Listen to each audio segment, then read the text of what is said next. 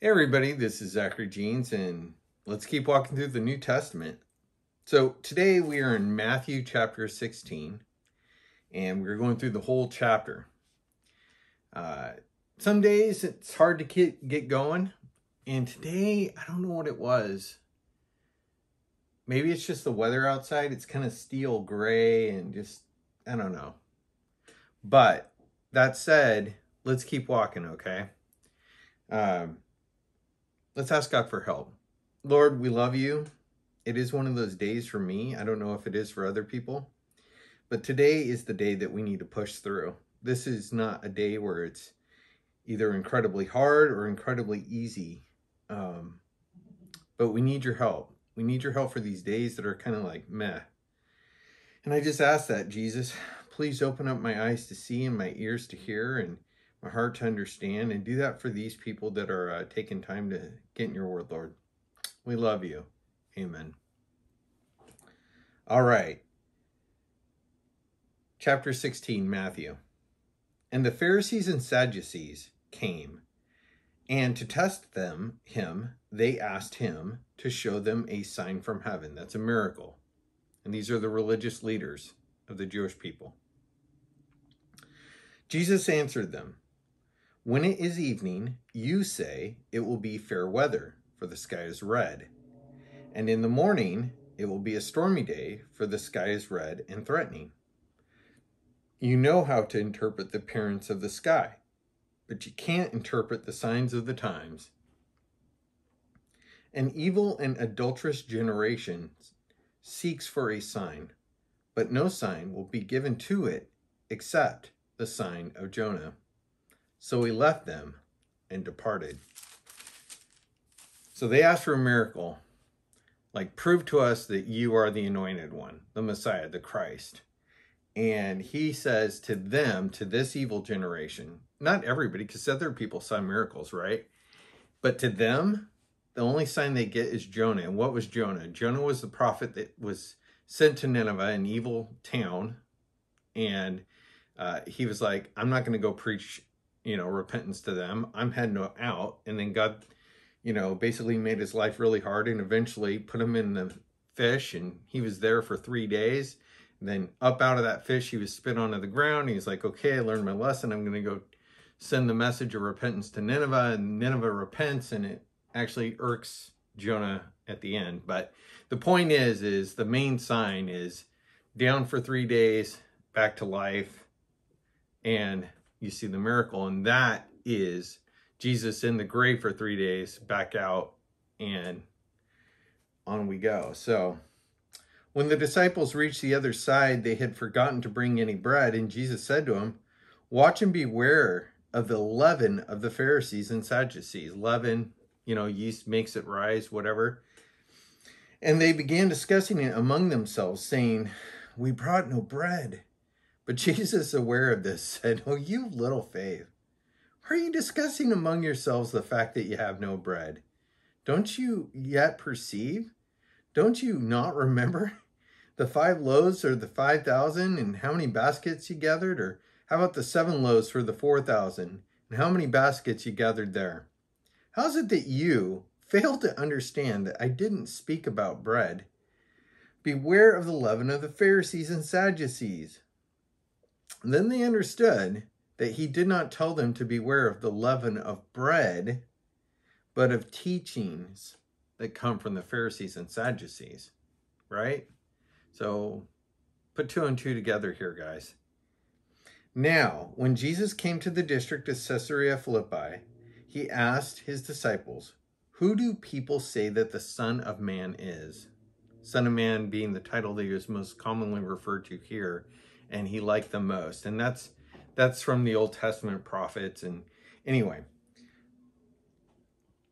and they said, "Some say John the Baptist, others say Elijah, and others Jeremiah or one of the prophets." He said to them, "But who do you say that I am?" Simon Peter replied, "You are the Christ, the Son of the living God." And Jesus answered him, "Blessed are you, Simon Bar-Jonah, for flesh and blood has not revealed this to you, but my Father who is in heaven. And I tell you, you are Peter, and on this rock I will build my church, and the gates of hell shall not prevail against it.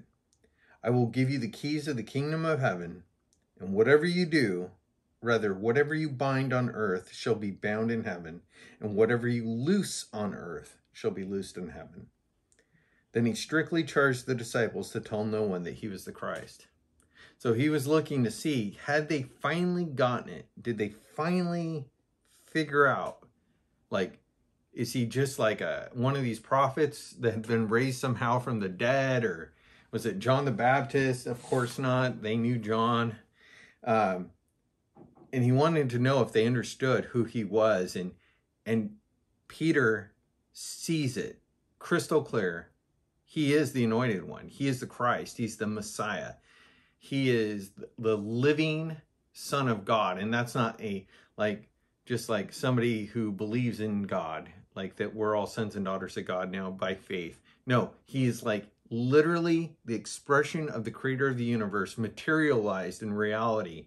This is Jesus. And Peter is a name, not his real first given name. This is a name that is given to Peter. His name was Simon. He was the son of a fisherman. And he's given this new name, Peter, and it's a play on the name. It's like little rock. And Jesus says, on this rock, this expression of faith, this foundational faith moment in Peter specifically, and then generally, those who, like him, have this faith, will receive the kingdom of heaven, will receive God's kingdom in themselves, and they will dwell in heaven too at the end of this life, right? And on this earth, there's real power given to those who have faith. And it's pretty expansive. And I'm not going to speculate here in this moment. There's a lot of study into loosing things and binding things. But if you're walking with God in faith and you have a relationship with him, he dwells in you. When you're acting spiritually, that has real, solid reality impact in heaven and on earth. And from that time, Jesus began to show his disciples that he must go to Jerusalem and suffer many things from the elders and the chief priests and scribes, and be killed. On the third day be raised. And Peter took him aside and began to rebuke him, saying, "Far be it from you, Lord. This shall never happen to you." But he turned and said to Peter, "Get behind me, Satan. You are a hindrance to me, for you are not setting your mind on the things of God, but on the things of man." Peter had just expressed this radical faith, this true understanding of who he is. And then now Matthew juxtaposes that a time when Peter literally was like, okay, you're the Son of God, but now, even though you're this triumphant reality expressed here by God in a person, now I'm going to treat you like you're just a human leader. And I'm going to try and protect you. No, don't do this. Don't do that. If you die, you can't come.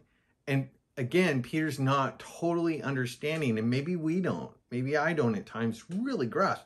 This is God Almighty in the flesh. And when he dies, he's saying, I will be killed and I will be raised up in 3 days. Same thing, basically, he told the Pharisees and Sadducees. You're going to get the sign of Jonah. I'm going down for 3. I'm coming back. And he tells Peter I'm going to build the church on you, right? Get behind me, Satan. Enemy. Get behind me. You're hindering what I'm doing here. So let's not try and put kitty gloves on real faith. Let's not try to overprotect real faith, real walking by faith. Then Jesus told his disciples, if anyone would come after me, let him deny himself and take up his cross and follow me. For whoever would save his life will lose it, but whoever loses his life for my sake will find it. For what will it profit a man if he gains the whole world, forfeits his soul? For the Son of Man is going to come with his angels in the glory of his Father, and then he will repay each person according to what he has done. Truly I say to you, there are some standing here who will not taste death until they see the Son of Man coming in his kingdom. And you'll see that in Acts, in the book of Acts. They see the glorious version of Jesus risen from the dead for about 40 days.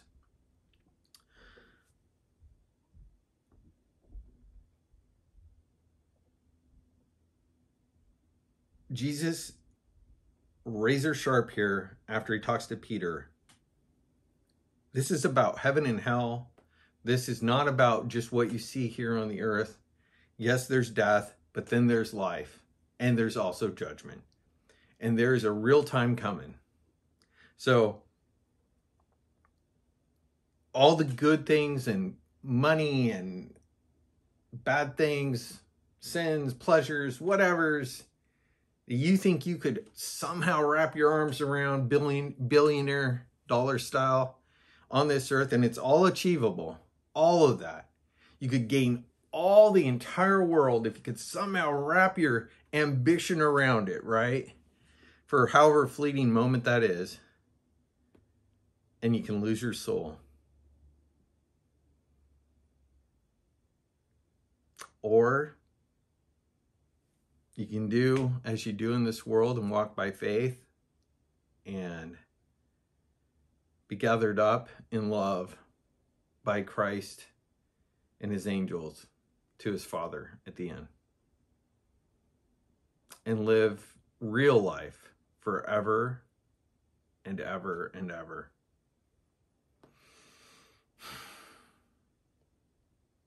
And it's a real step of faith, right? So, wow. So tomorrow we are in 17. Until tomorrow, this is day 26? 25. Today is day 25. Let's keep walking. God bless. Bye-bye.